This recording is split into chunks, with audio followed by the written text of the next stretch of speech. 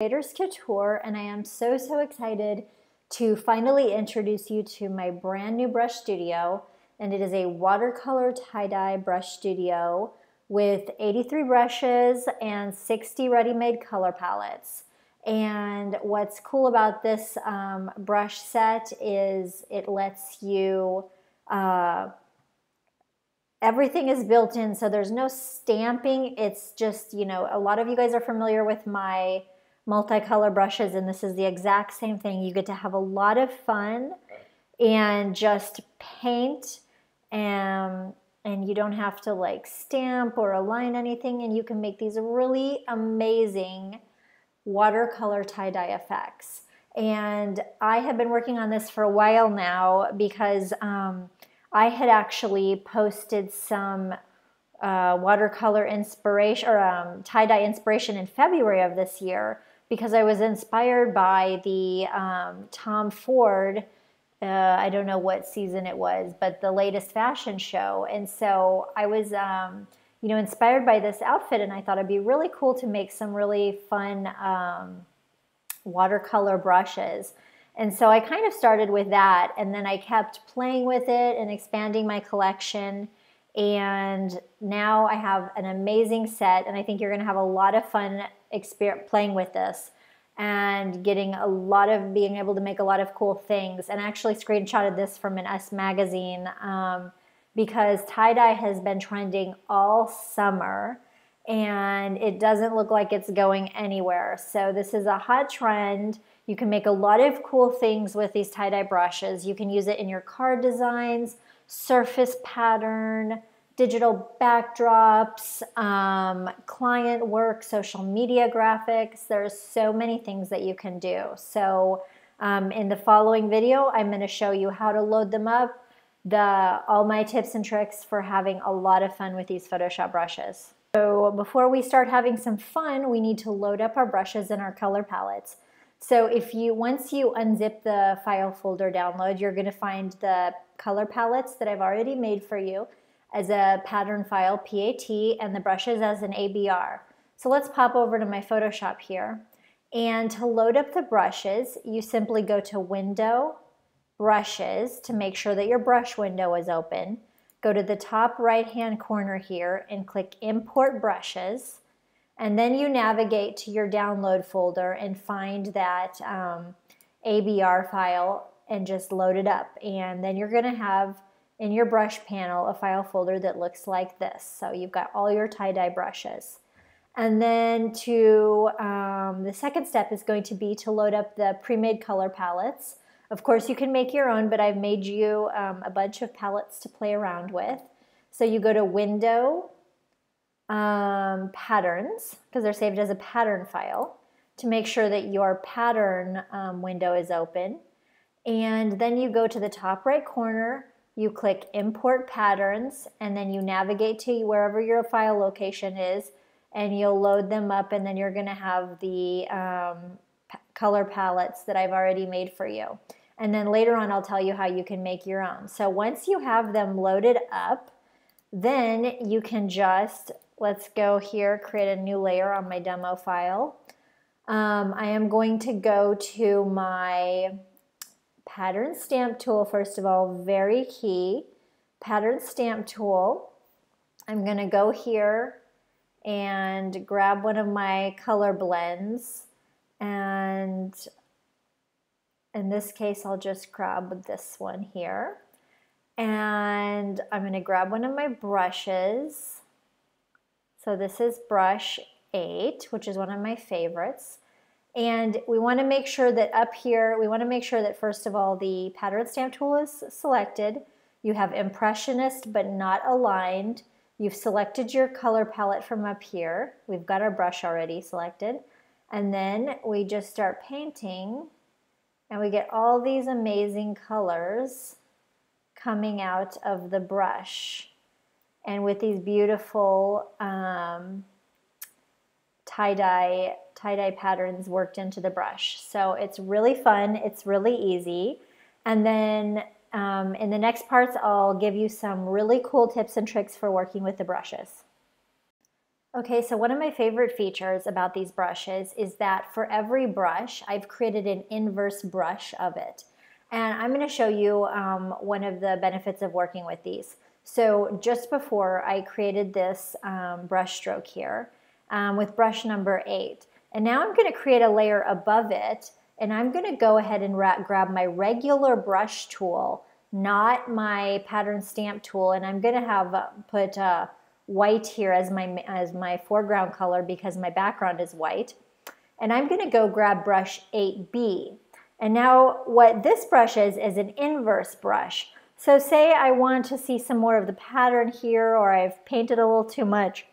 Well, I can brush over this and use my pressure, and it's going to bring out some more of those. It's going to basically paint the inverse. And I even, specially worked with these brushes to make them really cool. But, this lets you can go over it and kind of cut back out some of those things. So it's a separate layer, and I'll just show you here. Here's the inverse. But by coloring over it, I can get back some of these details and just have a little fun with it. So that's one of the things you could do. Also, I just normally what I do is I just put a new layer above it, and that's easy peasy. Or you could take that layer that you've already drawn, create a clipping mask, and with black as your color, you can go like this to kind of take away some of those, the paint, so that you can see the pattern a little bit more. So that's kind of a cool thing you can do with it. Another thing that you can do is just create a new layer above it. And let me just, I'll grab a color here, like a bright pink.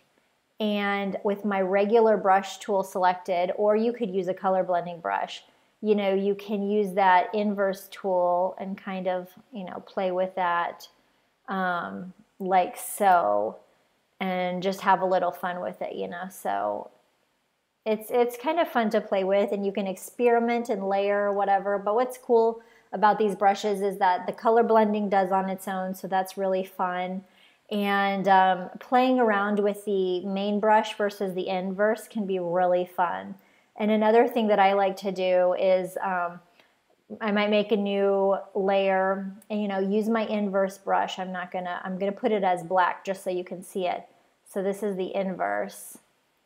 And then you can add like a layer style on it, like a gold or something like that. Or I can create a new layer above the main one, add the gold to it, and then use like my main brush and add some cool gold. So you can have a lot of fun with this, a lot of room for experimentation and having fun. But that's the whole principle behind the inverse. And the main reason why I wanted it was so that I could go back like with a white and kind of, reveal more of the pattern. So that's a lot of fun. You can have a lot of fun playing with the inverse. And if you have any questions about that, just let me know. Okay, so in this part, we are going to talk color palettes. Well, I had some fun, and I made you like 60 color palettes that are already pre-blended, so you can have some fun with some of those. And I'll just give you a little demo here. Let's grab something fun.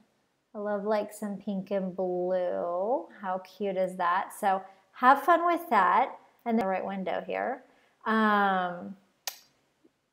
Use these with any of my color blends. A lot of you guys are familiar with my color mixing brushes, and I've made loads of color palettes, like with my Artistic Autumn, Modern Impressionist, Palm Beach Garden Party, Iridescent, Romantic English Garden, much more. Also, I'm always dropping new color palettes on my Patreon, so there's some there. So, or you can make your own, and I'm just going to show you a really quick way. Like, it's totally not rocket science. So whatever colors are in your pattern are going to start spitting out your brush.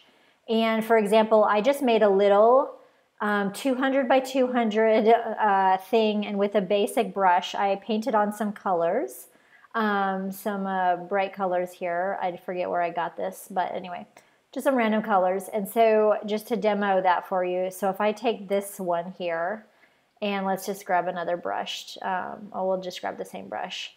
And then all of the colors that are in this little file folder, which by the way, you have to define that as a pattern, of course, so you can create this. Go edit, define pattern, click OK. Now it's available as a pattern, and whatever colors you draw in here, it doesn't have to be sophisticated just because it's going to rotate through and spit out whatever colors these are. They're just going to come out your brush. So that's how easy it is. So you can make color palettes super specific to you know, your design needs. So it's really perfect, and you get these beautiful, you know, colors coming out like this. Oh, and one of the things I wanted to point out, I created some really, oops, not over there. Let's select it up here. Yeah, there we go. I created some really cool indigo blue kind of color palette. So you can play around with those, because there's like a style of, oh God, I keep clicking over here. I have to shut this because really you have to select your patterns up here, but I make this mistake all the time.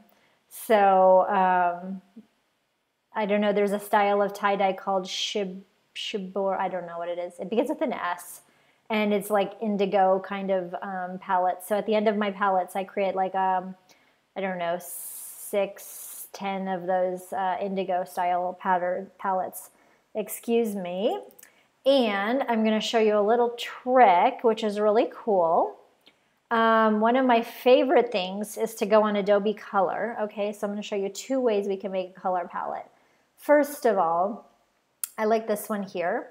So I'm not going to download this. I'm not going to do anything. I am just taking my screen recording, and I'm going to create a screenshot and just select a piece of the image here. Okay, so I go like this. And then now that one's going to have more complex, it's going to have a lot of colors on it. But sometimes it's nice to work with just these because they really blend a lot in the tie-dye brushes. So sometimes I prefer to stick with a simpler color palette. So I'm going to do my same thing, oops, and create a screenshot. And this is the perfect size. I don't want it too big. So I'm just going to screenshot this little strip here. All right, and I'm going to show you the 2 different ways that we can do some color palettes from that. So let's go over to Photoshop here. And these are nice and small, which is a perfect size. So I'm going to hit Command M, that's my shortcut, or you go to Edit, Define Pattern. I'm going to click OK. I don't need to name them.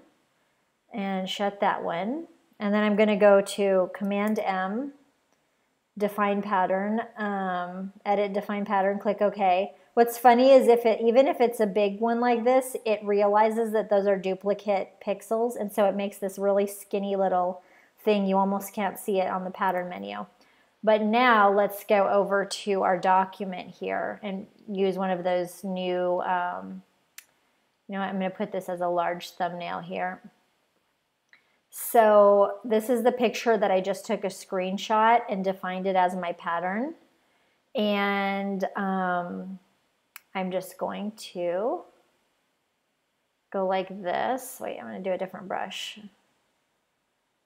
And then, you know, all the colors that are on that screenshot are going to come out of there. Let's play with brush number 3 is kind of good, or 4. Okay, let's undo that. Well, you can see what it is. Or I can take the one that I did of just the little 4 or 5 colors. You can't really see that there. It's a little hard, but you know, that's the one that I just made. And do the same thing. This is a different brush.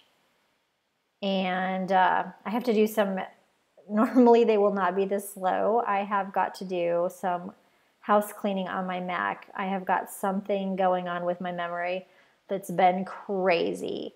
But this is all the colors that were in this little screenshot that I just took. So that's 2 different ways that you can, like, these are all kind of, I don't know, analogous. I think that's whatever. They're all kind of similar.